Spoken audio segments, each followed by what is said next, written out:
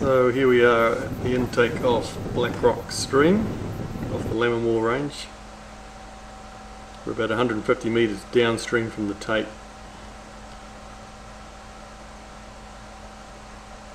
We chose this location because it was relatively confined and it would fit the flume better, and also no bedrock. It was nice, nicely dug clay.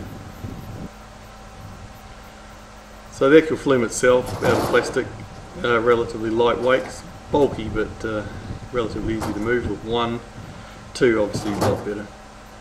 But if you didn't have far to go, one person could handle it.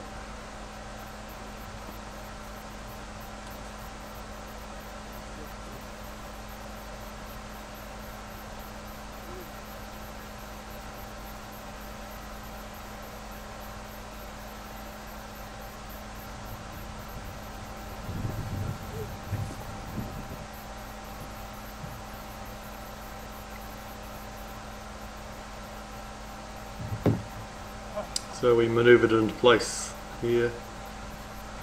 You see we've dug footings at each end which take the two wing walls at each side at the tailwater and headwater ends of the flume.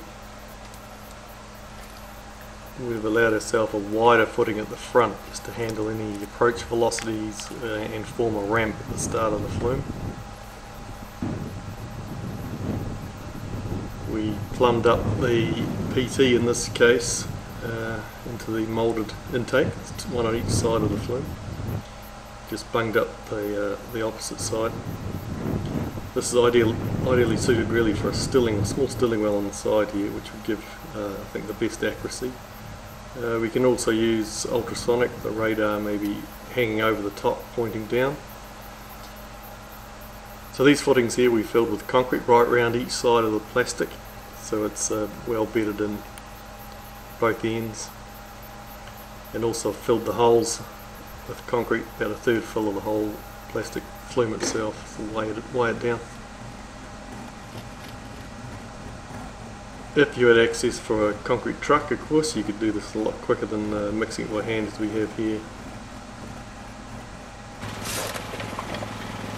One advantage of filling it slowly is that you may minimise any bulging that could occur in the plastic.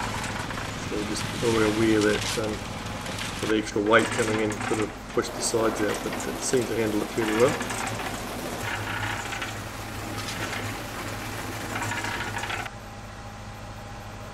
So you can see the concrete here, the first lot in the base at each end. And also it's approximately a third fill on the inside, and we'll just top this up with gravel, and we'll put clay on the other in between sides so that we can get access to those intakes if necessary.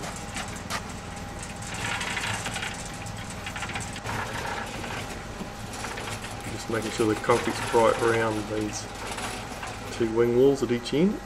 And you see we've formed a ramp and a wedge up the side there just to help with the water flows.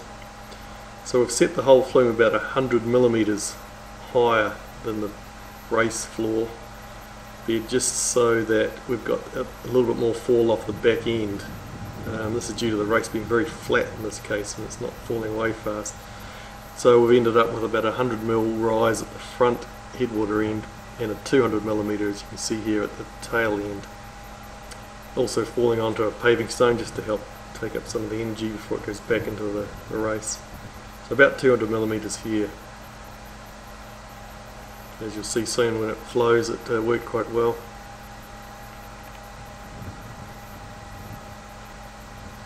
So about 100 millimetre rise from the floor at the top end.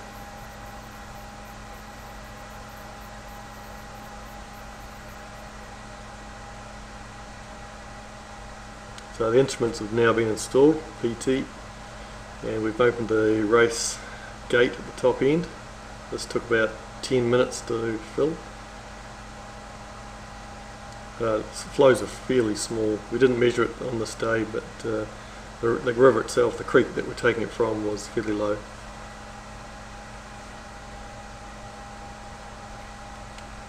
So once it's stabilised, we actually got to see what flow was like at the back end, and the fall was quite nice. It's quite aerated.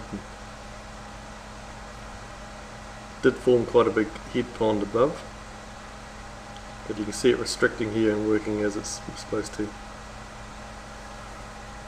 and flowing away quite nicely from the tailwater.